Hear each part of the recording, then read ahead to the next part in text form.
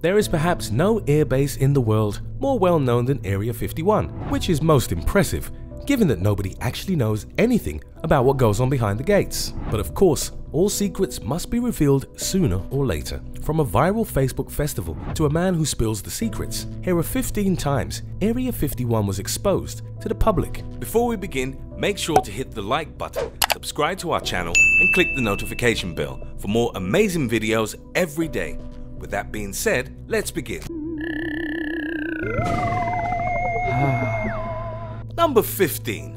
Storm Area 51, as probably one of the only Facebook events that generated more enthusiasm than a simple, I guess. The Storm Area 51 event likely did more to get people to the gates of Area 51 than any other incident in history. Of course, that doesn't mean that the United States Air Force was particularly thrilled about the 2 million people who responded to the initially comedic event. While the original creator of the event disowned it after the media mayhem, the more serious believers quickly adopted the cause in the hopes of seeing what lay beyond the gates. They soon adopted the slogan, "They can't stop us all, but as we all know, they'd sure as hell try." Spokespeople for the Air Force gave public statements dissuading potential attendees from going through with the event, warning of possible consequences for doing so. Still, on September the 19th, 2019, people began gathering outside the airbase in preparation for the planned raid. By the end of what was later known as the festivals, around 1,500 gathered near the gates. Of those 1,500, 3 were arrested for various crimes,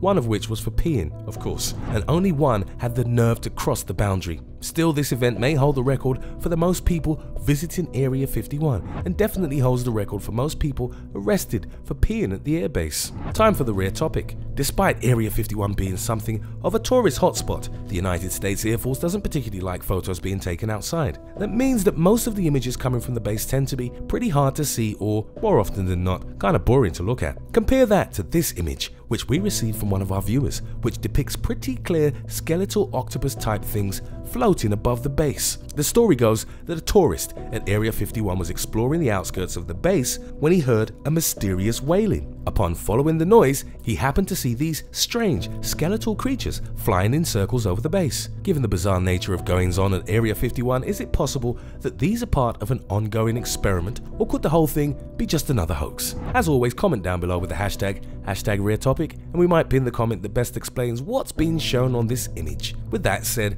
let's keep things moving. Number 14. Jim Goodall. If there were ever to be a designated expert on the mysterious goings-on at Area 51, James Goodall would likely be a strong candidate for the role, having spent a significant portion of his days hanging around outside of Area 51 and Area 52. Jim is well known as a member of the Interceptors, a group of UFO enthusiasts who quietly exchanged information about the classified activities and technology within. Nowadays, that group would likely exist on Reddit or the comments section of popular newspapers. But back in the pre-internet days, these guys used to gather outside the base to swap their intel. Talk about courage! In the 1980s, Jim was one of several enthusiasts who encouraged public speculation on secret alien technology held inside Area 51, all based on tips he got from insiders. While Jim has long been understanding of the Pentagon's insistence that the base retains its secrets, he's always been a strong advocate of transparency when it comes to how the public's tax dollars are used. Having spent much of his life openly discussing the secrets of America's most secret base, Jim now publicly advocates for young people to pick up the baton and continue demanding the truth. There's certainly no doubt about one thing: nobody has publicly exposed the alleged secrets of Area 51 like Jim. Number 13. The Dutch YouTubers. If there's anything to be said for these guys, it's their dedication to providing a quality piece of entertainment. 2 young Dutchmen were arrested by US security forces as they attempted to capture footage of Area 51 for their YouTube channel. Despite proving that they could read, speak, and write English, the 2 men opted to ignore the no trespassing signs in the hopes that they could somehow evade the highly trained United States Air Force. Surprisingly, things didn't quite work out in their favor. Authorities found various cameras in their car, including a phone, a laptop, and a drone, which I think we can all agree would have made a very cinematic and likely very entertaining video. Unfortunately, they got arrested, so we'll never know just how cinematic that could have been. Despite insisting that they were not intending to cause trouble, the pair unknowingly visited on a date shortly ahead of the impending Raid Area 51 event, leading police to believe they were planning to storm the place as part of the melee. Still, their protests and claims of innocence ultimately didn't go down well, and the pair was sentenced to a year in a Nevada county jail. Still, I bet the video will be good. Number 12. Google Maps. Google Maps has long been praised as a way to see the world from a whole new angle. Actually, I have no idea if that's true, but it sounded like a pretty good tagline. Anyway, when it comes to Area 51, Google Earth was largely unhelpful for quite a long time, until 2018. Aerial photographs of the base were censored on the site, preventing anybody from getting even a half-decent glimpse at the layout of the base. Obviously, the official line is that the base contains top-secret military installations that must be kept away from prying eyes. But theories online are, as expected, more dramatic. Maybe they were just worried someone would build a replica on Minecraft. In 2018, the United States Air Force made the surprising decision to stop the Google Maps censoring of Area 51. For whatever reason, they've now concluded that it's perfectly fine to allow the public an aerial glimpse at the base. Of course, many people have now taken this as a challenge to find paranormal or extraterrestrial phenomena around the base, and some have succeeded in locating odd orbs or items. Of course, while none of this is confirmed, the sheer fact that the airbase can now be viewed on the site marks a significant shift from the long-term insistence on secrecy. How intriguing. Number 11. John Morris. It's a typical vacation tale. During a cross-country trip to America's West Coast, photographer John Morris took the opportunity to experience everything on offer from the coast. He went to Niagara Falls to get a photo of the waterfalls. He visited Hollywood for a photo of the famous sign. And he went to Area 51 for, well, because he could, of course. John never actually got close to getting inside the base, but noted that things immediately felt off when he approached the gate. John later said that you could disappear overnight and no one would ever know. Of course, you can also get arrested for peeing and everyone will know, so it's generally quite a weird place. Weirded out by his odd trip to Area 51, John followed up his visit with a trip to a local alien cafe. But to his surprise, he found this to be an even more bizarre experience than his brief trip to the base. Attempting to speak with the locals, John found them weirdly tight-lipped about the whole Area 51 phenomenon, with many refusing even to discuss it. Of course, this raises one crucial question. Why run an alien-themed cafe if you have no desire ever to discuss why you're running an alien-themed cafe? Number 10. Carl Rorketis. Carl Rorketis' experience of the airbase was definitely very different from that of John Morris. On a 2014 road trip from Boston to the West Coast, a serviceman gave Rorketis directions to what he claimed was a service entrance of Area 51. But upon his arrival at the destination, 3 military men approached the terrified Rorketis in his car with their guns drawn and immediately began searching his vehicle. Of course, the guards found absolutely nothing, but insisted on taking his license plate number before instructing him to leave. For some reason, I doubt they were hoping to send him a Christmas card. During his visit, Rorketis saw nothing of the base beyond some flickering lights and 1 or 2 buildings in the distance.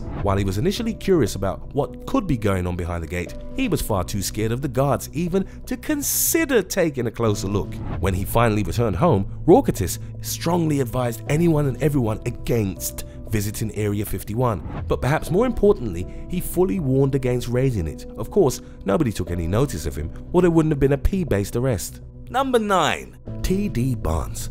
Claiming to be a former employee of Area 51 in a special projects organization, Thornton D. Barnes has long offered a more rational take on the suggestion of aliens at the base. Opening up about his experience at the base, Barnes has long insisted that not only has Area 51 never held aliens, but none of his colleagues in the military service has ever claimed to have even seen an alien spacecraft in all their years of experience. Barnes paints a picture of Area 51 that is, to put it simple, ordinary. Not quite middle-aged woman shopping for milk average, obviously, but a far cry from aliens and extraterrestrial technology. Barnes has frequently explained that Area 51 is nothing more than a remote, rectangular no-fly area and a military training area used by the United States Air Force Warfare Center at Nellis Air Force Base. This is pretty much the core line of Barnes's continuing arguments, exposing what many would consider to be an ordinary workplace. But of course, this kind of rational explanation only really tends to work for those who are already convinced there's nothing going on. For those already suspicious, this is nothing more than a cover-up. Which side of the argument are you guys on? Let us know in the comments below.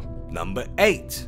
Area 51 vets. Much like T.D. Barnes, The no aliens never was argument is one frequently repeated by fellow veterans of Area 51, with some elaborating on the work they were personally involved in, and sadly for some it sounds like yet another example of ordinary work. The men have openly discussed their work on the Oxcart program, developing a Mach 3 aircraft capable of flying 3 times the speed of sound. They claim that projects like this are the whole reason that Area 51 is so secret. Rather than anything to do with aliens, Area 51 is so secret to protect the in-development military aircraft from the prying eyes of potential foreign spies. That's their story, and they're sticking to it. With over 2,800 test flights launched on the Oxcart project, the veterans have long hoped that this rational explanation will put an end to the seemingly constant alien rumors. Unfortunately, they're going to be disappointed. This list alone features a heck of a lot of alien or extraterrestrial stories, and very few paperwork and supersonic plane stories. Still, the veterans have also divulged that the shape of the Oxcart was unprecedented, describing its titanium body moving as fast as a bullet would reflect the sun's rays in a way that could make anyone think UFO. All of this does suggest that Area 51 may simply be an airbase as opposed to some top secret alien warehouse, which means it's time for another alien story. Number 7. Dan Burrish. Of course, not all veterans follow the secret military plane story. In fact, one tells a wildly different tale of what occurs behind those notorious gates. In 1986, university professor and microbiologist Dan Burrish was reportedly recruited by the government of the United States to work on a top-secret project. That project was working on something prison-related in a government office. Yeah, kind of a letdown compared to what you expected, right?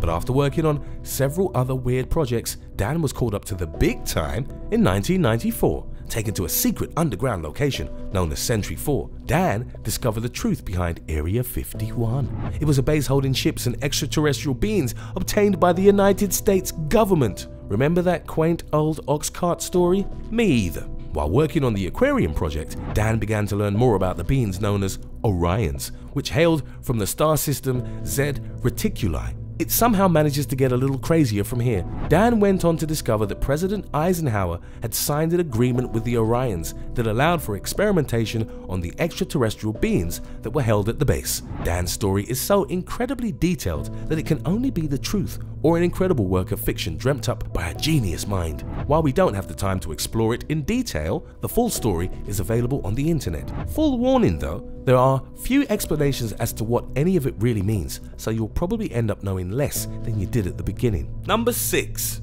The Hamilton's abduction. If you were an alien planning to abduct a human for whatever purpose, where would be your first resource? I personally would go for a shopping mall, but according to ufologist Bill Hamilton and his wife, aliens abducted them near to Area 51 itself. Kind of an uninspired place to do it, but I guess creative thought hasn't quite reached their star system just yet. In 1993, Hamilton's claim of being abducted by an alien named Quaylar was nothing short of, well, odd. Bill described your stereotypical 6-foot-tall grey alien with big black slanting shields for eyes and an egg-shaped head. Again, I wish the story were a little more creative, but I recognize that this is an extraordinary circumstance. In his story, Bill describes a detailed and bizarre encounter in which the very gentle Quaylar helped Bill get in touch with his inner thoughts, emotions, and physiology before returning him to Earth. To this day, Bill insists that his story was a true event, but has obviously been unable to provide evidence verifying it. Still, if this story is true,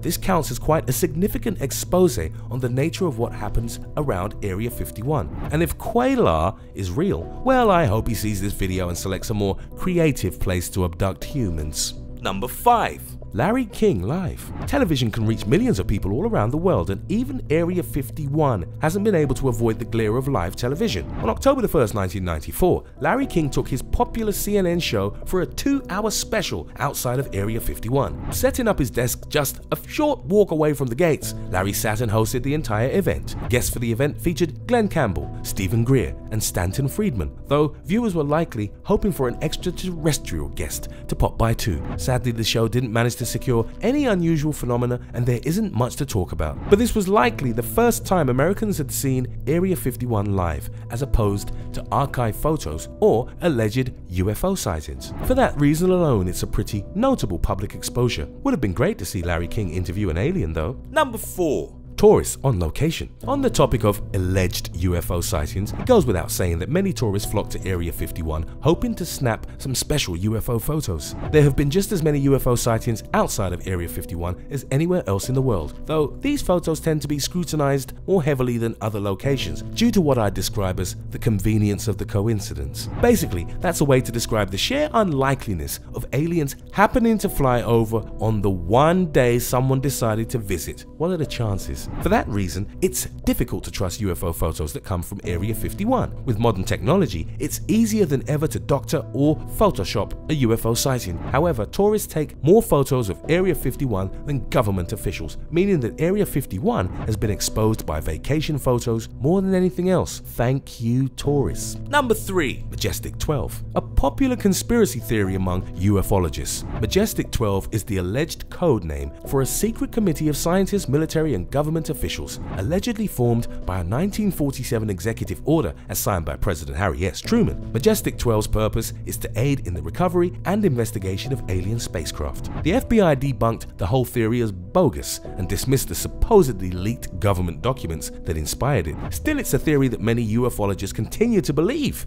and it's worth a little unpacking. The leaked documents were released in the 1980s, during a time when many conspiracy theorists began to suspect that the government had covered up the Roswell incident. These documents that claimed the government had recovered alien technology which they hoped to exploit, as well as openly discussed the Roswell cover-up, were exactly the kind of proof the conspiracy theorists were looking for. But as the documents were widely dismissed, some took extreme measures to confirm their authenticity. A man named Richard Doty claimed to be somehow connected to the United States Air Force of Special Investigations before showing a filmmaker yet more unspecified documents, allegedly confirming the existence of little grey aliens. After promising footage of the creatures, Doty mysteriously vanished. I personally have my suspicions that he had nothing to do with the Air Force at all, but I could be wrong. Number 2. Robert Lazar. If there's any key information to be plucked from the stories of Area 51's ex-employees, it's that the 1980s were either a goldmine of alien activity or one of the most mundane periods in American military history. Well, Robert Lazar is firmly in the first camp. Lazar has claimed that he was hired to work at the Nellis Air Force Base, then known as S4, a secondary base, not far from Area 51. Lazar's primary job in the base was to reverse engineer alleged extraterrestrial technology for use in American technology.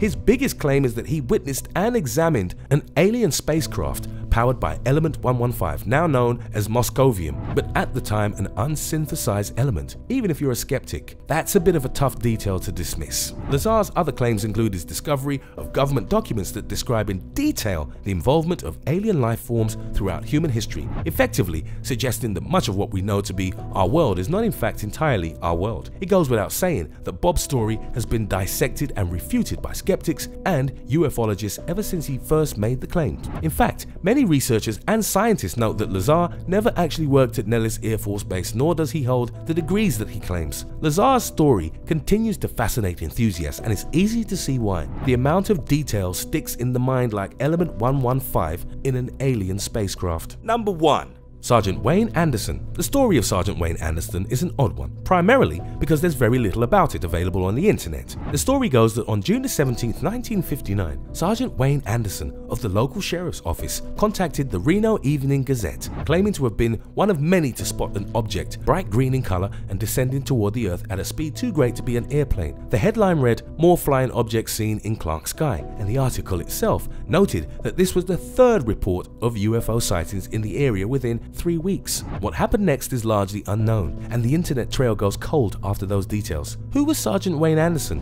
and what happened to him after he reported this stuff? If you know the answers to any of this, please let us know in the comments below. So who do you believe? Is Area 51 just another airbase or a hotbed of alien conspiracy? Let us know in the comments. Also, check out our other cool stuff showing up on screen right now. See you next time.